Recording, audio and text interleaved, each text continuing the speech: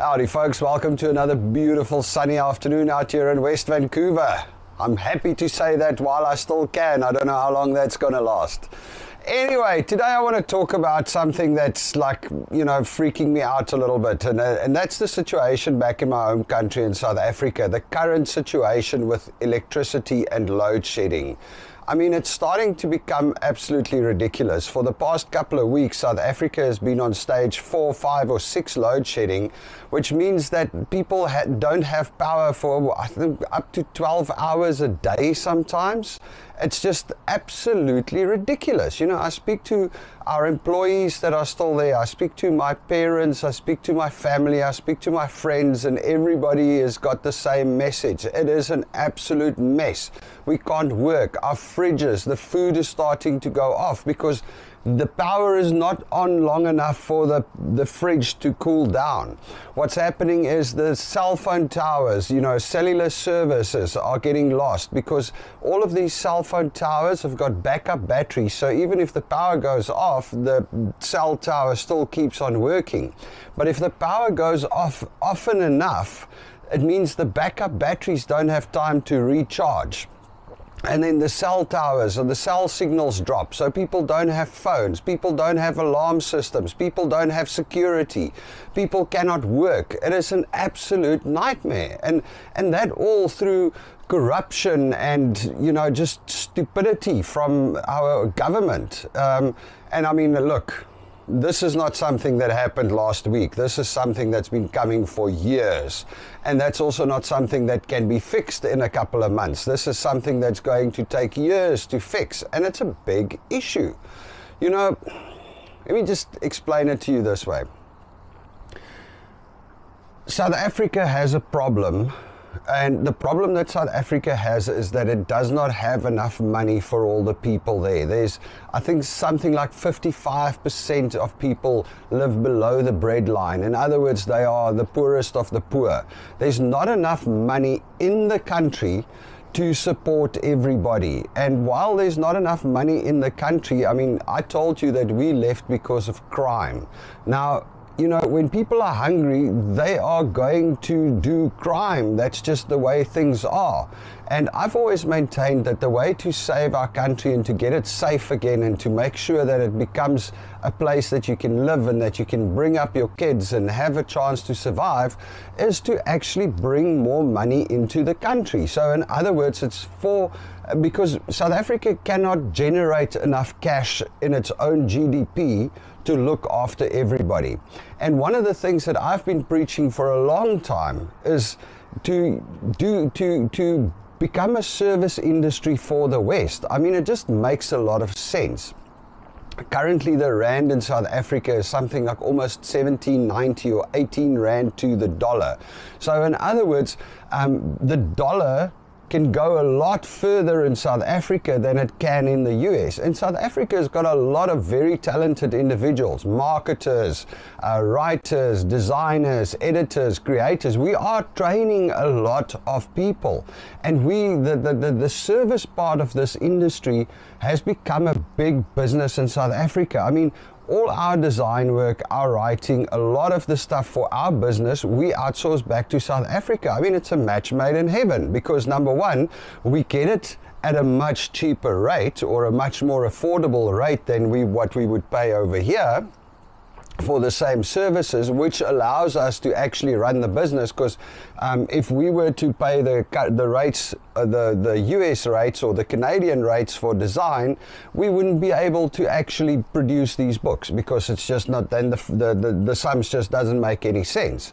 But because we can get it done in South Africa, it makes a lot of sense. So on the one hand, that's a great win. On the other hand, by using people in South Africa, we are giving jobs to South Africans. We are funneling money into South Africa, which is what the South African economy needs to actually grow and to start maybe looking after everybody and uplifting people out of the squalor, and hopefully then start curbing crime and all of those awesome things, So there's an opportunity for the country to do that, and it has been doing that. We've been, I mean, in South Africa, the service industry to Europe and the West have grown dramatically over the last couple of years, you know, especially with COVID, where people got used to remote teams.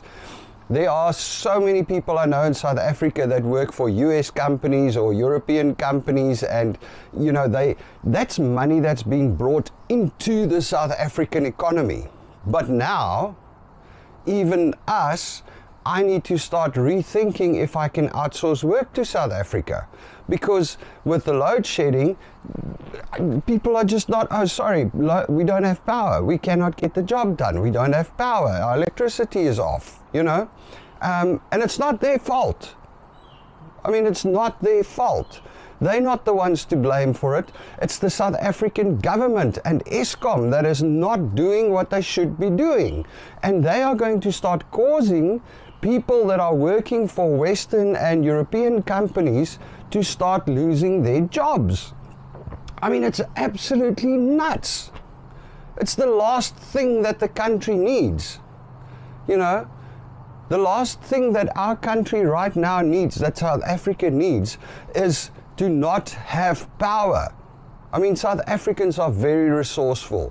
We all speak English. We're really good. We work hard. We do our best. We are understandable. We are,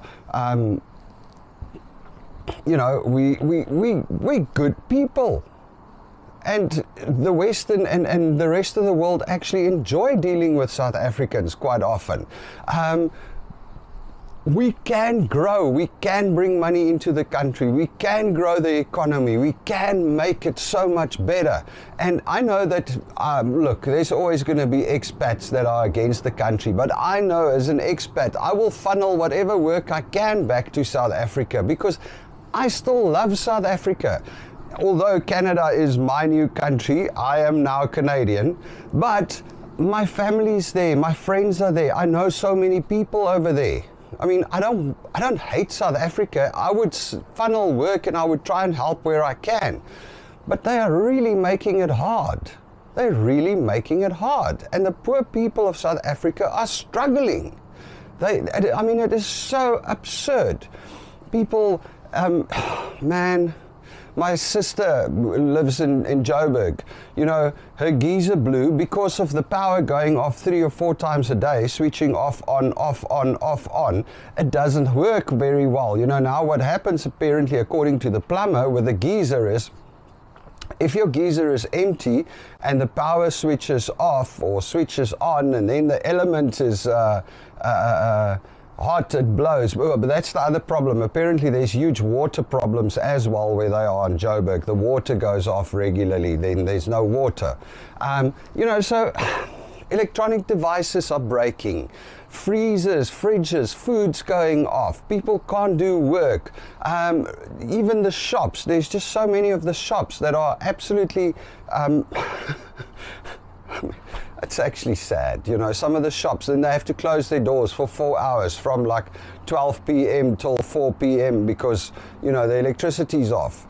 And yes, you can say people can install generators and run generators, but at the current cost of fuel, it's costing a damn fortune. I mean, I was speaking to our accountant who's also in South Africa, and he was saying that just to run his generator costs him an extra 5,000 Rand a month, just in fuel.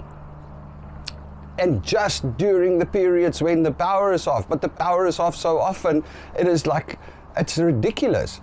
And you know what the funny thing is? It's like he says, you know, this month we haven't had power for almost half the month. It's like, I mean, it is like a lot of time that we are without electricity. Yet our electricity bill comes and it's still the same as the previous month. You know, it's not like, okay, well, we didn't give you power this month, so suddenly your bill is a lot lower. No, apparently it doesn't work like that. You still pay.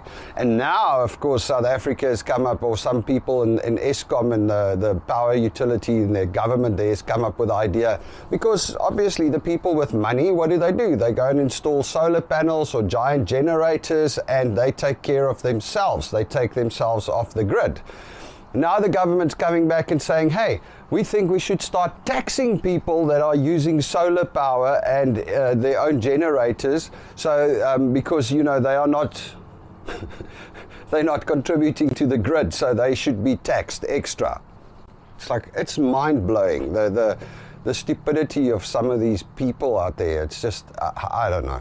Anyway, sorry about the rant today. It's just sad when I speak to people and I have to listen to what's going on, and it's just going on unchecked, you know. I have people coming back to me. I think one of my other videos I was talking about, you know, the free medical and the free everything, and somebody came back and said, hey, it's not free, you're paying taxes for it. Yes, I'm paying taxes for it, but you know what? I'm getting it. In South Africa, people are paying taxes, yet they are not getting anything. You know, they still have to pay medical, they still have to pay for schooling, they still have to pay for anything if they want anything decent. And then, of course, you know, electricity now already being Eskom switching off the power all the time. Now they are asking for a 34% price increase in electricity so that they can try and fix the power stations. I mean, it's absolutely stupid. Actually, funny story. I think it was 2015. I was at a braai in South Africa. And I met a dude. He was from, what's the company called? I can't remember. One of these big guys that make the big electric motors and the big electric stuff, international company. And they were installing the furnaces or the fans or the reactors for the two of the three new coal power plants that South Africa was building at that time. Like with, you know, they spent billions and billions and billions on these three new coal power plants that was going to like take South Africa and make sure that we've got electricity forever. And we were at this braai, and I was chatting to this guy, and after a couple of brandies, the guy started telling me, he's like, dude, this is the biggest disaster you've ever seen, because they are buying this specific units to install in these coal power plants, and it's not the right unit, because the quality of coal that you have to put through that unit has to be perfect, and the coal that you guys have here are not exactly the right quality. He's like, those things are never going to last, and we've told it to the government, we've told it to Eskom, we explained it to them, and they are just like, no, put it in, those are the ones we want. And that was what this guy was, I think it was 2014 December or 2015, somewhere around there. I mean, we're talking about years ago. So this is not a new problem. This is an old problem. Through all the years, there's just been so much corruption in South Africa. It is absolutely ridiculous, especially in Eskom, because Eskom is the South African utility electrical supplier. And it's a parastatal, it's a part government organization, and it has absolutely no competition. So in other words, they do as they please. And nobody, until recently, you weren't even really allowed. I can't put up a big solar panel on my roof and supply electricity to my neighbor if he's out, because that's against the law. Everything was, anyway. All right, folks, I'm sorry. This is a different one today, but it is actually sad, and it's something that I care about. Anyway, you all must have a good one. Cheers.